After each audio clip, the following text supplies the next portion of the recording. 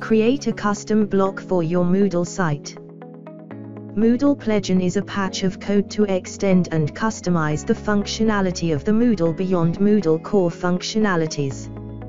A plugin can be a block, module, local plugin, course format, enrollment method, authentication method, web service, reports and many more.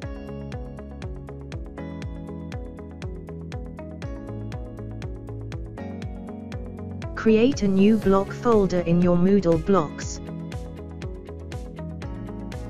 Name your block plugin folder. Let us start creating the files and subfolders for your Slack block plugin with version.php.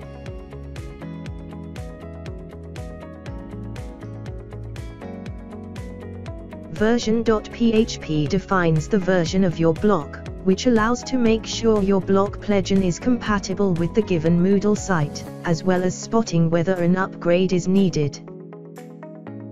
The Moodle internal is a basic check if a PHP file should not be loaded on its own class files. It is a best practice to use this line in every Moodle page. Plugin variable enable you to add additional features and functionality to Moodle core. The plugin version is the version of your plugin. The format is partially date-based with the format. Year, month, day and 24-hour time can be from 1 to 99. Every new plugin version must have this number increased in this file, which is detected by Moodle core and the upgrade process is triggered. The plugin requires is the minimum version number of Moodle core that your plugin requires. It is only possible to install version 4.1, unless you have the version 3.9 or later. The plugin component is the Franken-style component name in the form of plugin type. It is used during the installation and upgrade process for diagnostics and validation purpose, to make sure the component is a block, or a module, or a course, or a local component. Let us create language strings for your block plugin, by creating a subfolder lang, with a default English language folder.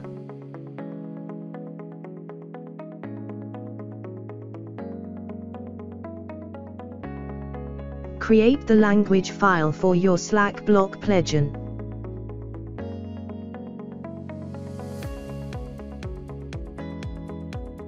Strings are defined via the associative array string, provided by the string file.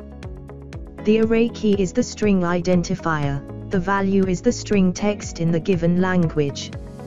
Moodle supports over 100 languages and English is the default language.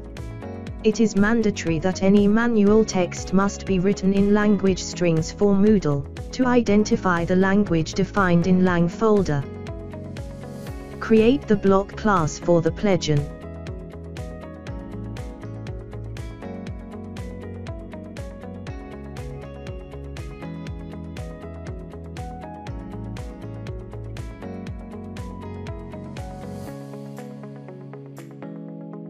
Create the block class for the plugin.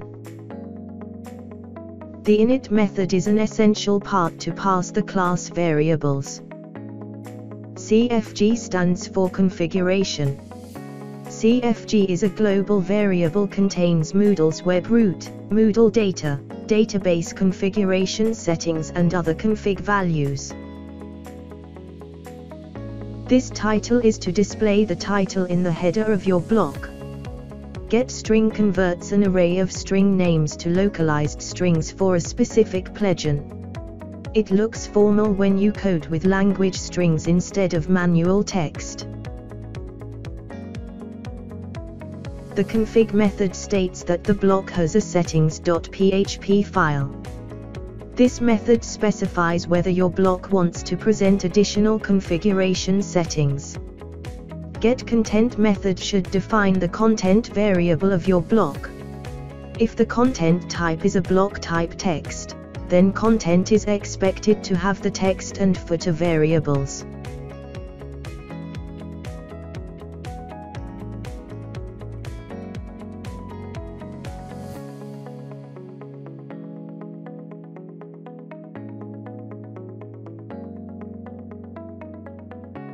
Instance allow multiple method indicates whether you want to allow multiple block instances in the same page.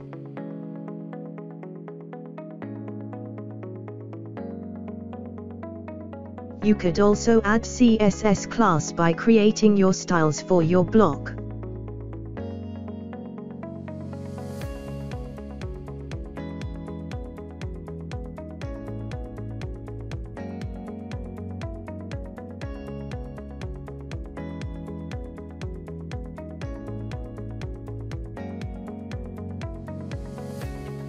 Create a README file to help install and know the plugin purpose.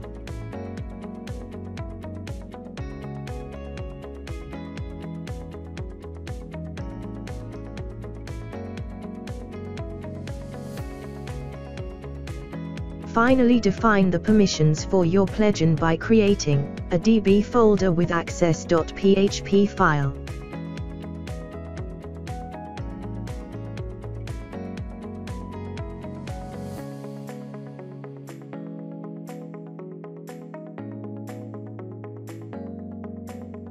Add instance will allow the user to add the block.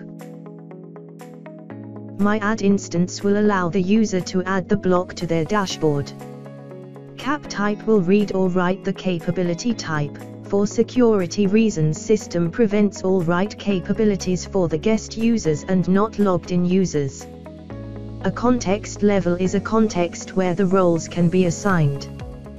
There are 6 context levels: site, user, course category, course, block and activity module. Archetype specifies the defaults for roles with standard archetypes. This is used in installs, upgrades and when resetting roles. There are 8 roles: manager, course creator, teacher, editing teacher, student, guest, authenticated user and authenticated user on site home. Each capability has 4 access levels: allow, prohibit, not set and prevent. Clone permissions from is when you add a new capability. You can tell Moodle to copy the permissions for each role from the current settings. Basic risks is for protecting the content.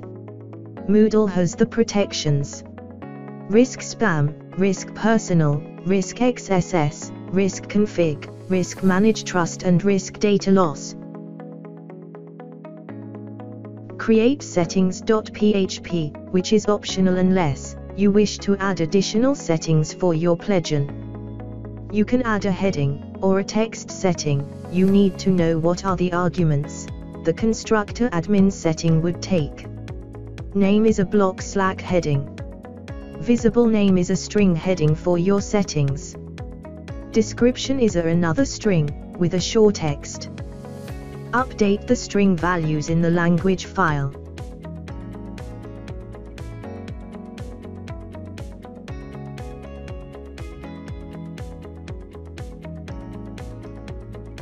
We have created all the required files and folders for the block. Now install the plugin by navigating to Site Administration.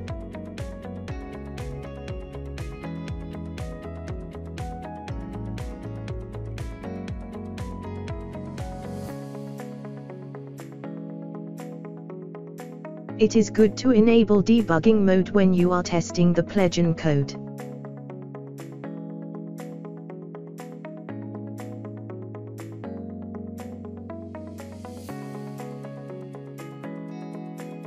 Add the Slack block and do test the block is running successfully.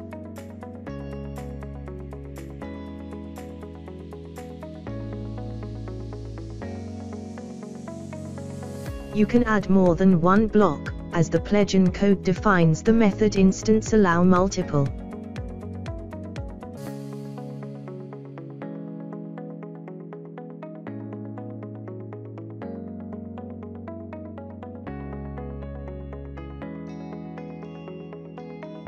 The student can add the Slack block to their dashboard by defining my add instance capability in access.php.